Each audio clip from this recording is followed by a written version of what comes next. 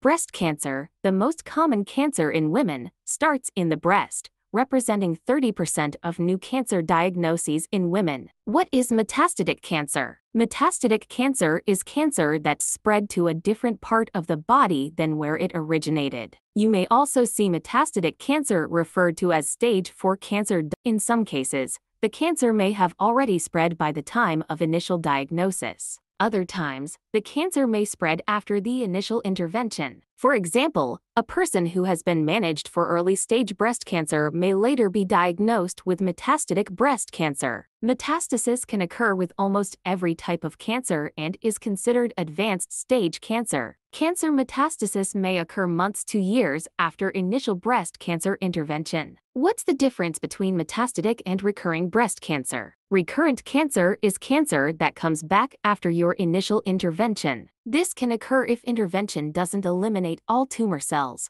allowing the remaining ones to eventually form detectable tumors. Where are the common sites that breast cancer metastasizes to? According to the National Cancer Institute, the most common metastasis locations for breast cancer are the bones, lungs, liver, and brain. Symptoms that may accompany any form of metastatic breast cancer. Nonspecific symptoms that may accompany any form of metastatic breast cancer include fatigue, a general feeling of unwellness, malaise, loss of appetite, unintentional weight loss, and fever. Some symptoms may not be caused by the cancer itself, but by the intervention that you're undergoing. If you're experiencing any of these symptoms, speak with your doctor. They may be able to recommend a therapy to alleviate some symptoms. Can you prevent or lower your risk for metastatic breast cancer? There isn't a definitive way to guarantee that your cancer won't recur or metastasize after treatment, but there are steps you can take that may reduce your risk. These steps include managing weight.